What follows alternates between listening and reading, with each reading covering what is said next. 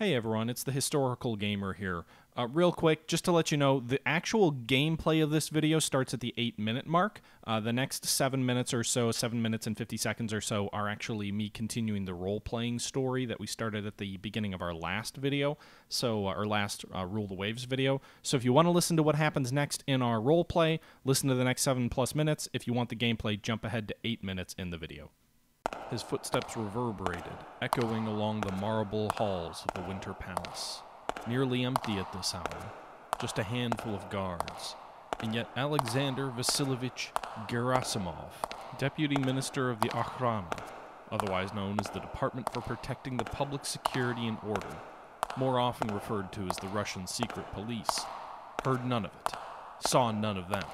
He was a man walking with a purpose, walking to a meeting with the Tsar. A meeting which he was not quite sure how it would go.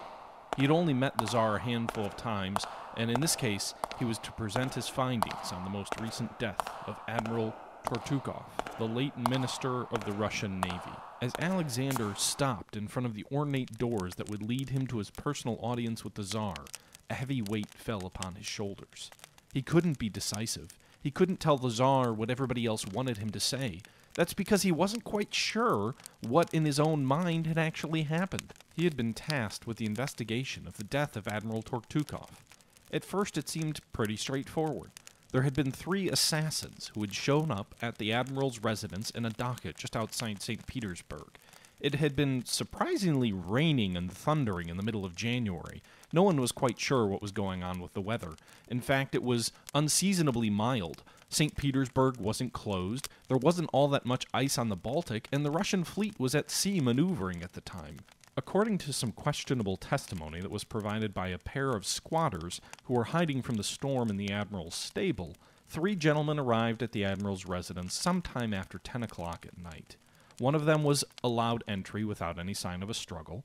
Shortly thereafter, there was a gunshot. The other 2 gentlemen raced in, there was further gunfire, and that's all that they saw. Based on the investigation of inside, the story appears to be as follows. 3 assassins arrived at his home. 2 of them stayed out to watch guard. One of them entered. As he was entering, the Admiral's wife came down the stairs, was startled, screamed, and then was shot. She was killed. In the ensuing distraction, the Admiral was able to overpower the original assailant and kill him. The other 2, hearing the gunfire and waiting a brief period of time, then raced in, firing at everything that they could find. No fewer than 10 shell fragments were found on the lower level of the Admiral's dacha. However, the Admiral had by then retreated up to the stairwell into his bedroom, with his son shielded behind him. The Admiral had a pistol. He drew the pistol on the attackers and killed one of them as they were coming up the stairwell. The second, however, was able to kill the Admiral with a single shot to his forehead. Fortunately, the Admiral's son was spared, in a physical sense, but his mental state is yet to be fully determined.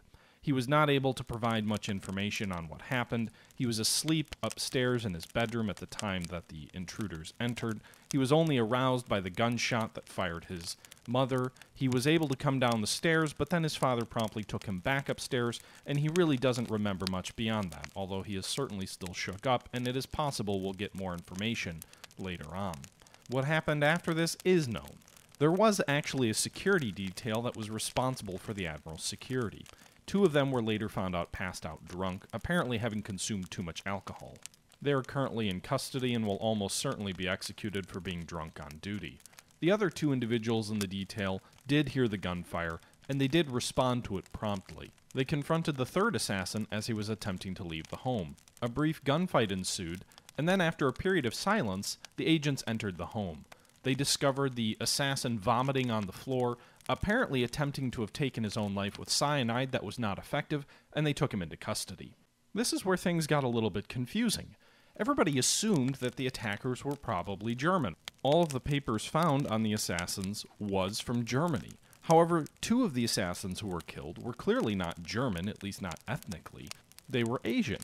The individual who was captured alive, meanwhile, did speak German, but with a very thick French accent, and it quickly leaked out into the press that this individual was French.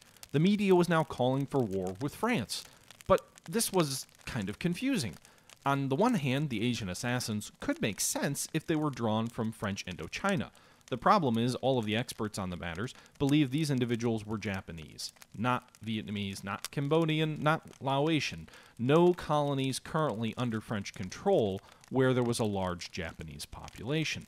But as these individuals were dead, it was more difficult to really ascertain. The alternative could have been that there were some sort of mercenary assassins, but if that was the case, who were they hired by? Certainly the Germans could have hired these individuals as freelance assassins for hire, but if they were going to do that, why would they hire someone with such an atrocious French accent and make sure that all these individuals were clad in German papers? Additionally, if the French were going to go about it, why would they hire someone with such a thick French accent?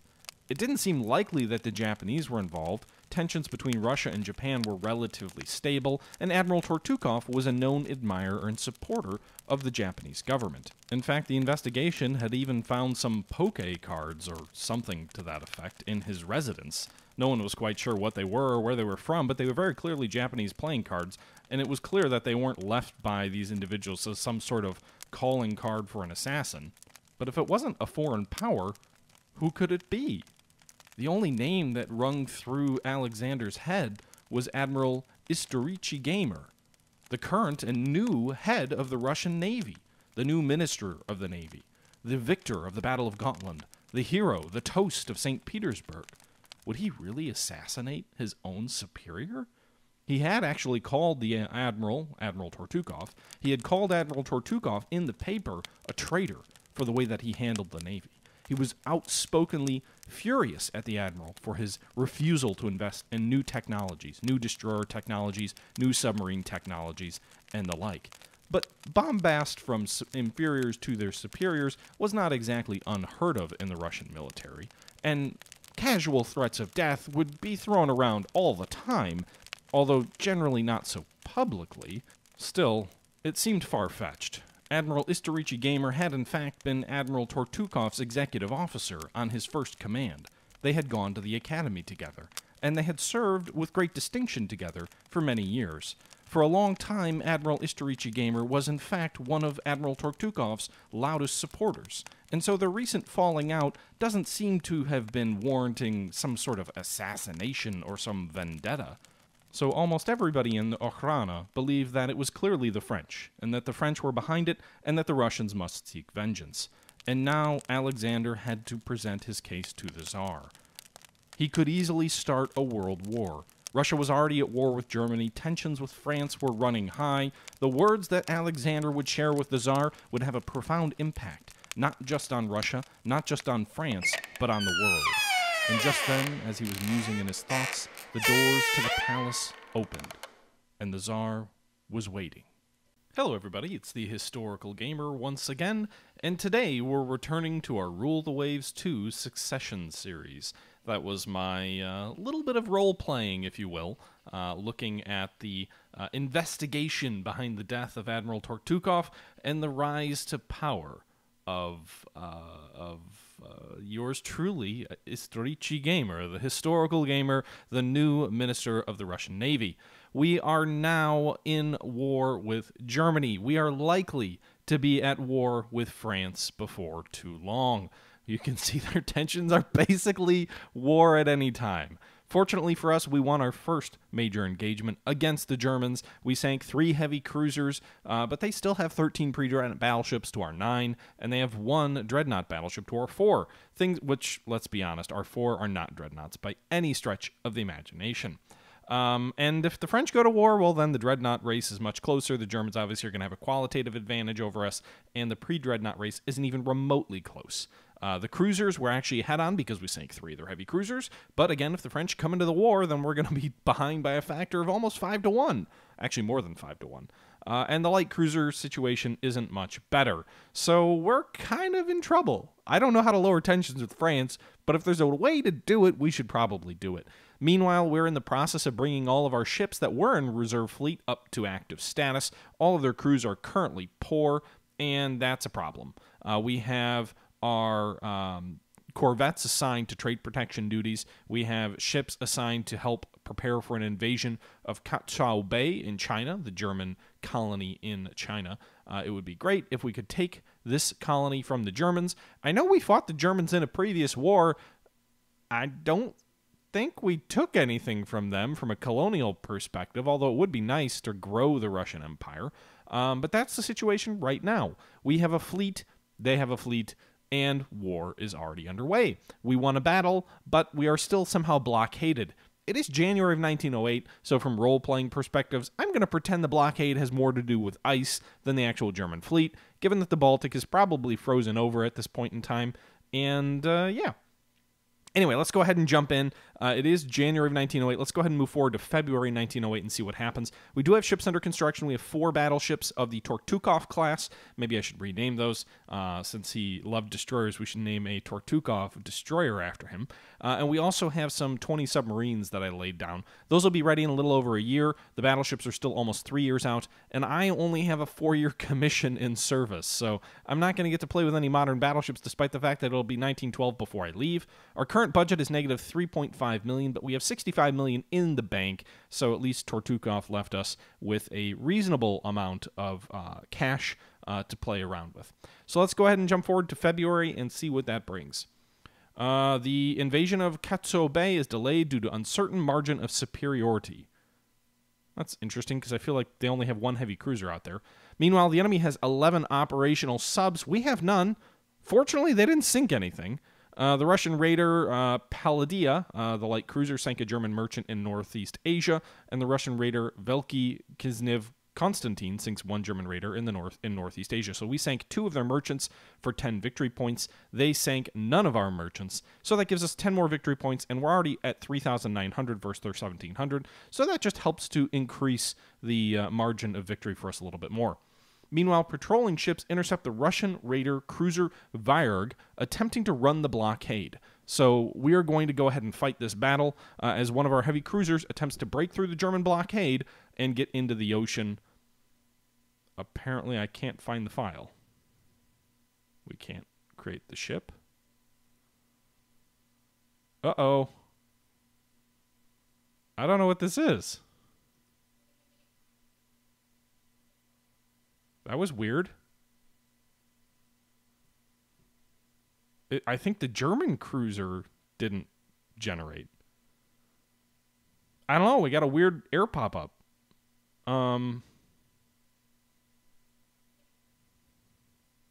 Okay. Well, I guess we'll continue. We'll move forward to March then. Nothing happened. Don't worry. That was a weird error. Meanwhile, 11 German subs are still at sea. They must have some pretty restricted orders. Oh, by the way, I need to update to 1.2. I'm still running 1.1.1, but before our next episode, we'll update to 1.2. Apparently, there's some bugs where battles occur and your fleet is split in half by enemy ships between you and your scouting squadron. That actually happened in our last battle, but anyway. Meanwhile, more raiding success. Another German merchant intercepted by our ships in Northeast Asia, while their submarines continued to do nothing. A raid on enemy coastal shipping. So, the southern Baltic, it's a large battle. Our own forces in the area are 4 battleships, 5 pre-dreadnought battleships, 2 heavy cruisers, 3 light cruisers, and 11 destroyers. The enemy has 2 battleships, 12 battleships, 3 heavy cruisers, and 4 light cruisers. We'll go ahead and accept battle.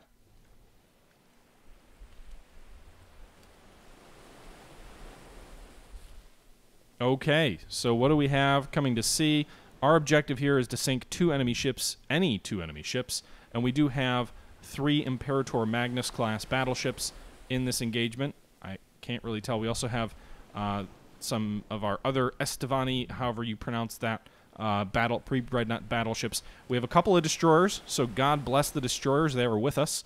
We also have some light cruisers in our formation, and we're raiding enemy coastal shipping. So I'm assuming our objective is over here, so we're just going to kind of control the task force to have it head that way. What's the speed we want to move at? There's a little bit of annoying kind of ocean sounds in the background. I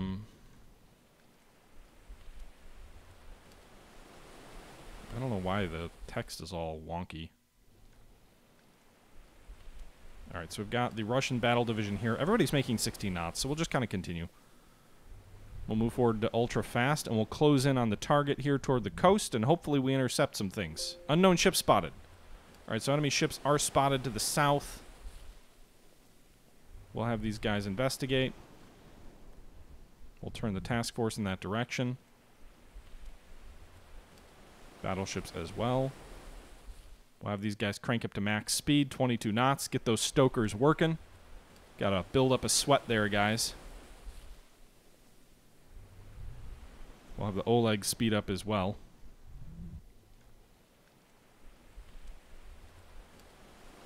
Oh, that's kind of annoying right in my ear. And we'll see what we've spotted. So whatever it was, quickly retreated.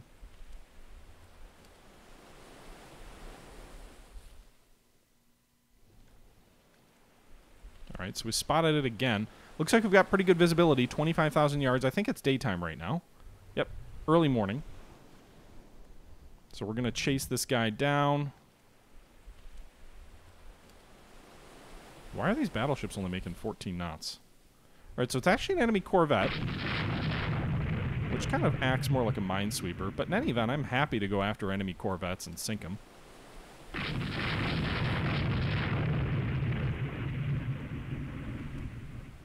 Alright, so another enemy ship is spotted. I'm assuming the corvettes might be faster than us. I'm not quite sure. But this one's running too. So I'm going to... This one appears to be another enemy corvette. So if we can destroy a couple enemy corvettes in close to the enemy shore, I'd be happy to do that. I don't think corvettes can carry torpedoes, so we'll move in close here. It's dead in the water. Sure, we'll pick up survivors. Alright, let's pause. So, we've destroyed one of the enemy ships over here. We'll direct these guys... Actually, this guy took some damage. Svetlana. Or they're just detached? It's got the little asterisks, which usually means they took damage. But it doesn't look like it. So I'm not really sure. In any event, they're out of control for us. Alright, so if you sink this other corvette, in theory, we will accomplish our mission. You just have to sink 2 enemy ships, and 2 KEs count as ships, although we won't get much in the way of victory points. Alright, so we sank the enemy ship. We will continue toward Kolberg. We're going to slow down back to, I think, 15 knots, we'll say. Move all of these ships in at 15 knots. I want to be mindful of the fact that I'm asking my stokers to power battleships and other ships for like days on end. Maximum exertion. So we'll do that. We'll go ahead and pick up survivors. That's why I detached them to pick up survivors. Alright, so move again at ultra fast. We'll see if we detect anything else. They picked up survivors, and they're rejoining the fleet. Okay. So we detect more enemy ships. Not sure what they are. The fact that they're not instantly running away. No, okay. Are these just more corvettes? Because if they're more corvettes, that's great. We could maybe eliminate the enemy's patrol fleet. We just detected another enemy ship. Is this just a bunch of mine layers or minesweepers out, like running coastal patrols, and they don't have any of their main ships like out to protect them? Seems weird. No. I want you to continue chasing. The other ships that are coming up behind can go ahead and lend support. We're going to have the heavy cruiser out front here. They're out of sight. Crap. More enemy ships are detected. These are warships, so the enemy fleet has been detected. So we've sunk a couple of patrol ships out early. We now have the enemy fleet in sight. At least 2 enemy heavy cruisers. We have our own 2 heavy cruisers, the Bokatai and the Oleg, out front.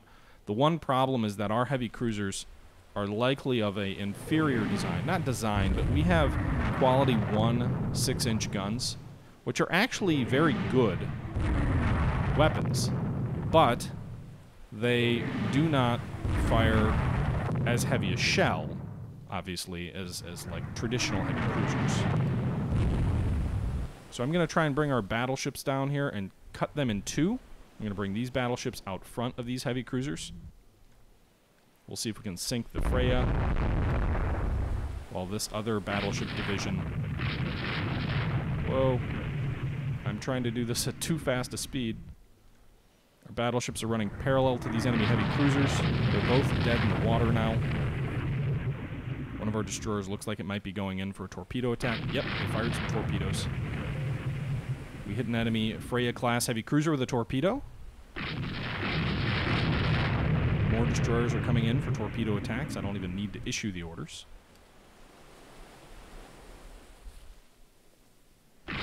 Ah, these battleships. All right, let's go ahead and pause. So 2 more torpedoes in the enemy heavy cruiser classes. The Germans might be out of heavy cruisers by the end of this. Their destroyers just kind of ran off. They might be engaging with my cruisers out there. I'm not quite sure. I can't really see. There's a couple of enemy... Bogota, that's us. See, I'm not sure how much damage our heavy cruisers took as they were engaging the enemy. But it looks like we might score another major victory. We just sank another heavy cruiser. 2 more enemy heavy cruisers are sunk. And we have now sunk 5 enemy heavy cruisers since the war has begun just a couple of months ago. And as a result, that's another victory for us.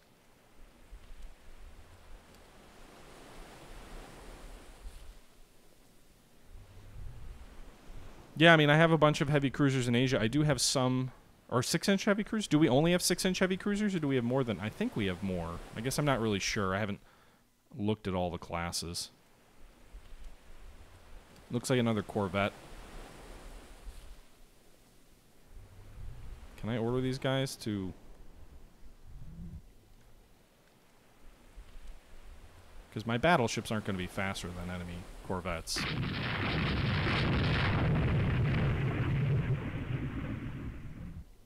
But we're chasing an enemy corvette across the Baltic. The Great Escape! Alright, sighting more enemy unknown ships over here.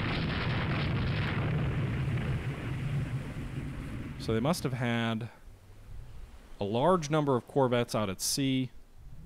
I don't know if they were laying mines or sweeping mines or whatever. I think they act as mine layers, kind of. Or at least that used to be the role the KE took in Rule the Waves 1.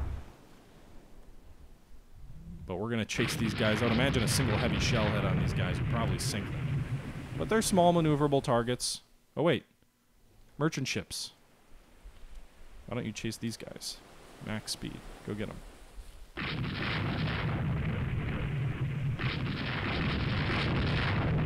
I'd actually rather go after an enemy merchant.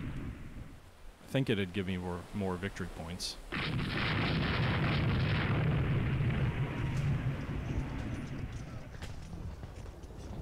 Kogaius, thank you very much for the Prime subscription there. I should actually probably turn those alerts off just for the video on demand, so that's... But I do want to thank you for the subscription. Does every little bit means a lot. I'm serious. Alright, so... That battle division's out of sight. I'm going to go ahead and chase this transport, frankly. Maybe these light cruisers can finish this corvette off. They've kind of got it in a converging. If they press the attack, if they don't pull a McClellan, they should be able to chase this guy down. They're far faster. Meanwhile, we'll have this medium merchant class attacked by our battleships. Come on, you guys. Finish that corvette off. Looks like he might be going in circles. I wonder if they hit his rudder. Meanwhile, the merchant is dead in the water. And sunk. So we'll go ahead and detach someone to pick up survivors.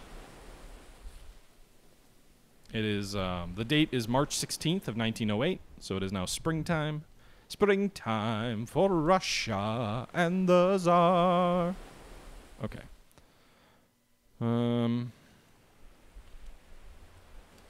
More ships spotted. Maybe this is another corvette. I can't believe it let us go to battle with, like... Oh, he's still running in circles. It let us go to battle with, like, 8 battleships, and the enemy just brought 2 heavy cruisers to play.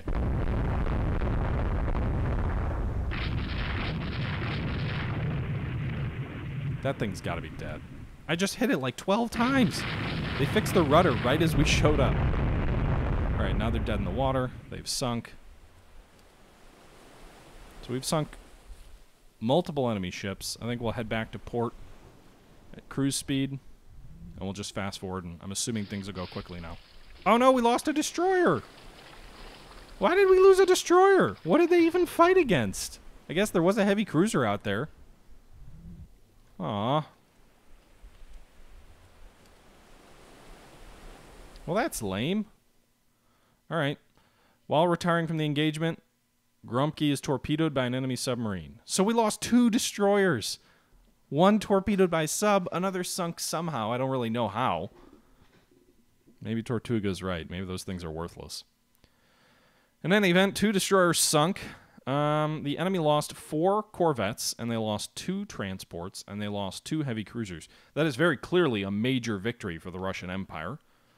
6,696 total points for the Russians versus 49,455 for us. We got 64 for picking up survivors. We sank more than 2 enemy ships. Ship loss differential was huge. 2 heavy cruisers against 2 destroyers, 4 corvettes, 2 transports. That's a big victory. So we'll go ahead and exit out of here. Russian major victory. Gain 1 prestige. Own victory points 3,171 against 553 enemy victory points. The Battle of the South Baltic. So the French are still not at war with us. We are still allied to the British, but the French are very close to war with us. They could go to war with us at any moment. We are still somehow blockaded. I guess in theory, you know, the Baltic is very narrow. We haven't destroyed enemy battleships or anything like that. But at the end of the day, that is a victory for us against the German Navy, another victory for us. And the German Navy has lost 2 more heavy cruisers and is down to 2. So since this war has started, well, I didn't sink any of these battleships. These were all sunk in the previous war. But I think all these heavy cruisers, well, all but one of these heavy cruisers we've sunk. I think all the Freya classes. Wow! We sank 4 of their battleships in the previous war? In any event, that's a big victory for us. 7,116 victory points to 2,539. Trade protection still good for us. We're still planning for the invasion of the German possessions in China. And now we just have to hope that that we get a victory before this blockade cripples our economy. The unrest level is 1. And I'm kind of worried that if we don't figure out the blockade, we could be in some trouble. But let's go ahead and jump forward to April and see if anything else interesting happens in April. So the docks that we were constructed are completed. Naval gun research of 15-inch guns. So we can now research 15-inch guns. Granted, -1 quality, but still 15-inchers. We don't even have a real dreadnought yet, by the way. The enemy sank 2 of our merchant ships with their 10 operational subs. We must have sunk 1 of their subs. So they got 10 victory points, but we're up by so much that really doesn't matter much. The operations of our ally Great Britain add 100 victory points, so the British fleet is presumably, maybe, blockading Germany as well? Gives us a small amount of victory points. And now we have a fleet battle. A fleet battle! Our crew quality still sucks. It looks like we'll have 4 battleships. The enemy would have a dreadnought, 12 battleships. We would have 9 battleships, really 9 pre-dreadnoughts. And 2 heavy cruisers, 3 light cruisers, and 9 destroyers. I suppose, I don't know if I want to fight that battle, but I do want to try and break the blockade. If I refuse the battle, they get 300 victory points, which in the grand scheme of things isn't much. We're up by so much. But if we fight the battle and lose, that could be pretty disastrous. We've been at war for 3 months. But if we get, if we have another crushing victory like the last one, I also don't know if that impacts in any way the likelihood of the French to get involved, right? Like if we show weakness, does it cause the French to get involved? I don't know. Or battleship crews are at least good experience for the most part. Everybody but the Poltava. Do you get allied ships in your battles? I've never seen that before. All right, let's go ahead and jump in.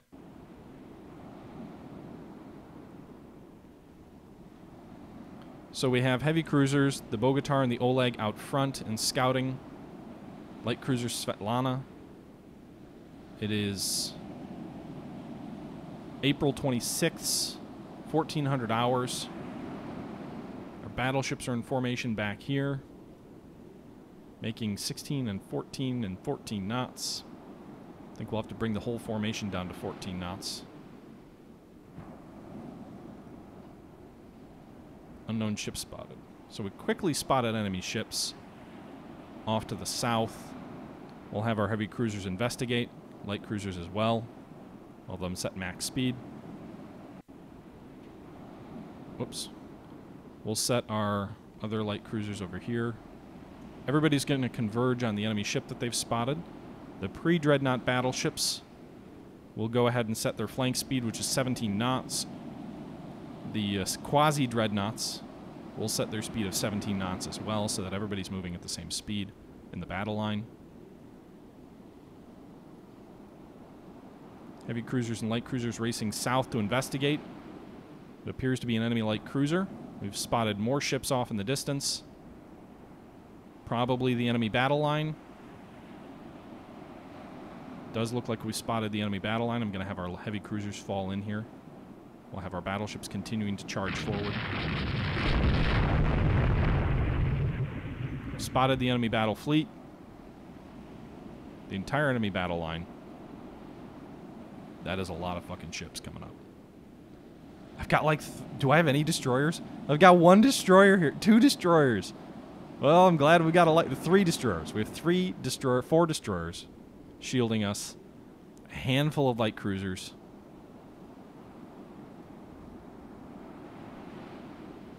Our battleships swinging the line here. 2 lines, a little bit separated.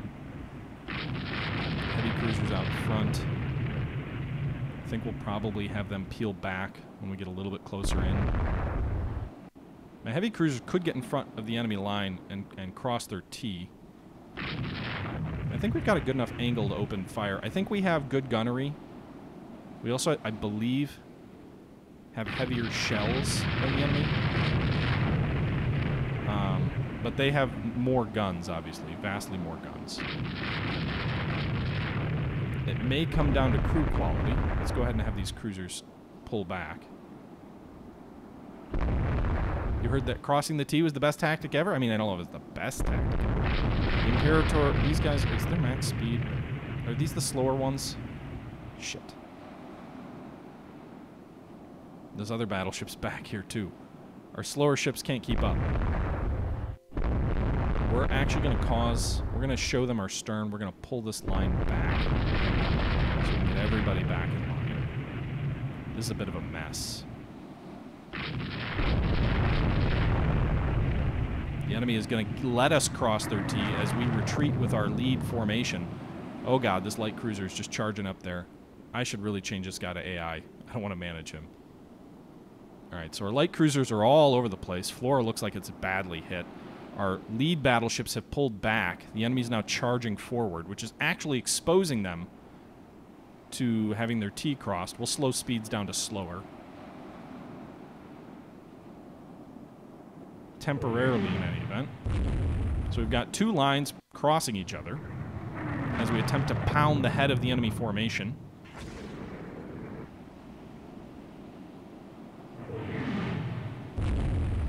Order these guys to screen.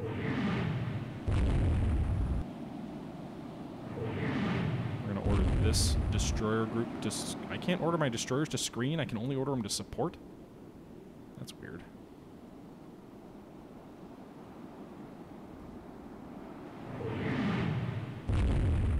Alright, the heavy cruisers are going to form up in core formation under AI control. Battle fleet is split in 2, going in different directions. How are we doing? Oh god, look at that. We zoom in. Hit, hit, hit. Shit. This guy is a turret out of action. Fired 36 rounds, has scored 0 hits from his main batteries. He's taken 1 medium hit and 4 secondary batteries have hit.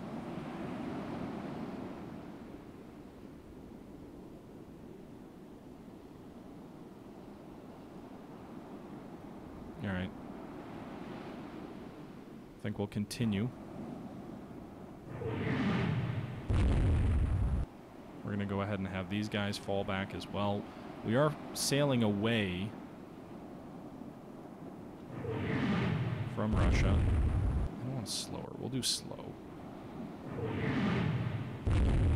Problem is my ships are probably too slow to escape. Actually, shit. I shouldn't have turned those battleships.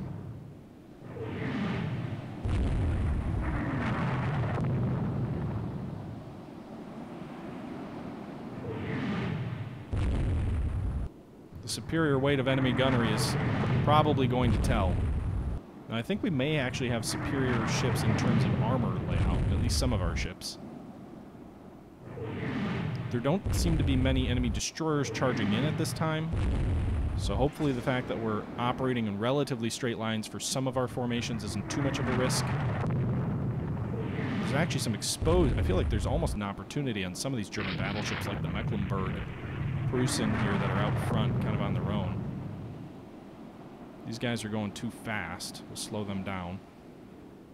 Actually, they're not going that fast. They're all going the same speed, apparently, but maybe because they're maneuvering? I'm not quite sure.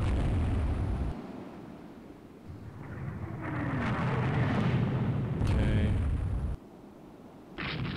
Enemy Prussian class may have actually gotten itself cut off from the rest of the German fleet. Well, I don't know if we have the speed to exploit that and race in and get it.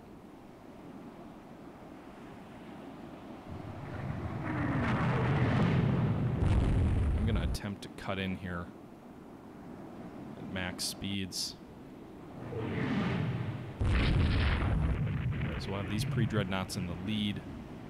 This enemy destroyer is a little bit too close for comfort, but it does look to be dead in the water. Prussian, meanwhile, is crossing at the T of our line, but it's also out here all by itself at relatively close range. Why aren't they shooting at it? I don't see like any shell fragments around it.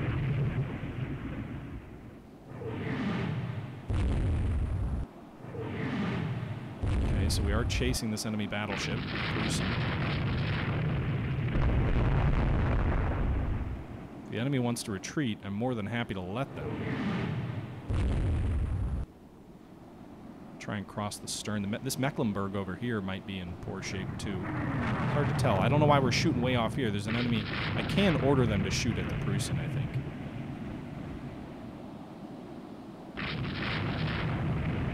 Yeah, they're shooting that way. Okay. These are pre-dreadnought ships, so they don't have the best accuracy. Their battleships must be pretty quick. Alright, so we sank an enemy destroyer at least. We're picking up survivors from it.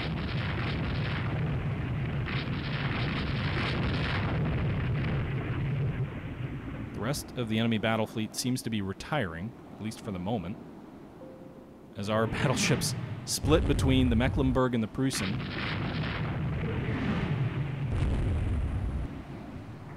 We'll see how the Imperator Magnus class fares in this. You know, this is very Age of Sail-like, where it's like sailing between the enemy, firing down both sides of your ship. Mecklenburg looks like it might be actually out of action. We're going to go ahead and send our Imperator Pavel over there to see if it can finish it off. He's dead in the water by all looks. Prussian isn't quite dead in the water, but he is moving slowly. Still maneuvering. So we're going to cross the T with 4 battleships. Oh, no, we won't be able to. He's going to turn away from us.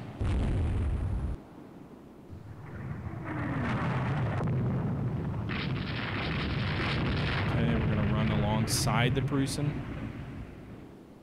Vestify class battleships are coming up. Nightfall looks like it's coming here. We're at twilight.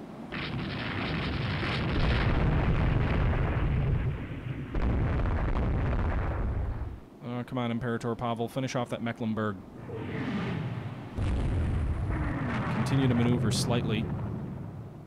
No! The Imperator Alexander II is hit by a torpedo. From what? What fired the torpedo at it? I don't even know what shot the torpedo at it. Unless it was friendly fire. Unless it was the enemy battleship, I guess.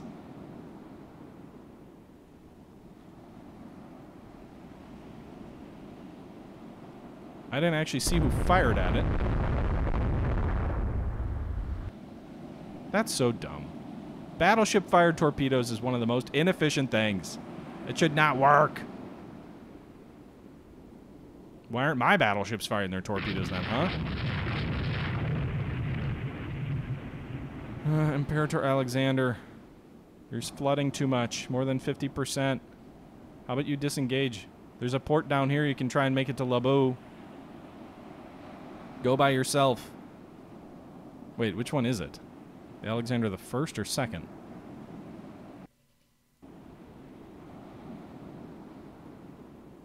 It's this one. Go here. Go at 5 knots. Try and control your flooding. Get to port, get to safety. You don't need to do that.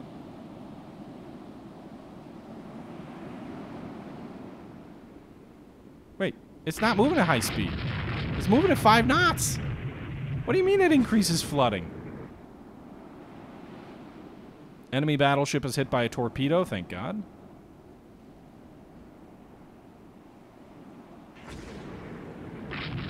Let's sink this bastard. Another enemy battleship hit by a torpedo. It's the one we're circling here. You'd assume that it's a goner and that it's going down. Hit but not explosion. Better not be. Goddamn, get those Mark 14s out of here.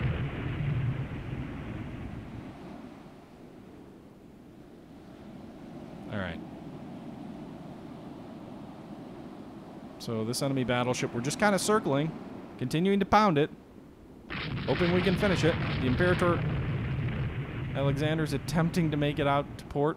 Oh, I really hope it doesn't turn around. Alright, so we sank that guy. Let's go finish this other one off up here.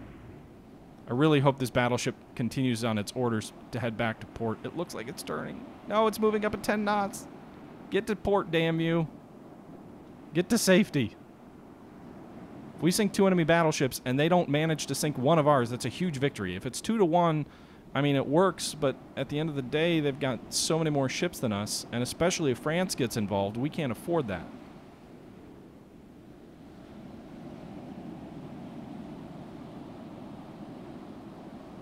Did it say it was hit but not explosion? I guess I might have missed that. Alright, that enemy battleship is sunk. So we sank at least 1 enemy destroyer and 2 enemy battleships. We'll move at fast speed. We'll just try and get back to port. The Alexander II might make it. Does it make it? Make it to port, sir. Yes, detach her. Yes. Yes, I think we made it to port. Everybody, you should go to port. Labao, everyone get in there. No, the light cruiser ran aground into entering port in the darkness. Why? Stupid. A major Russian victory. We didn't lose any battleships sunk. We did have 1 with heavy damage. The enemy lost 2 battleships sunk and 1 destroyer. So, obviously it wasn't decisive. This wasn't a Trafalgar. But, medium damage for the light cruiser that I'm assuming ran aground. The other battleship suffered light damage. The 1 battleship of ours suffered heavy damage of the Imperator Magnus class. But she still made it into port. And the enemy lost 2 battleships. So another major victory for the Russian Navy. Another major victory for yours truly. And that, gentlemen, is very good news. Major Russian victory, gain 1 prestige. So we're up 3 prestige since the start of the war. 3,400 more victory points against 1,525. The second Battle of Gotland.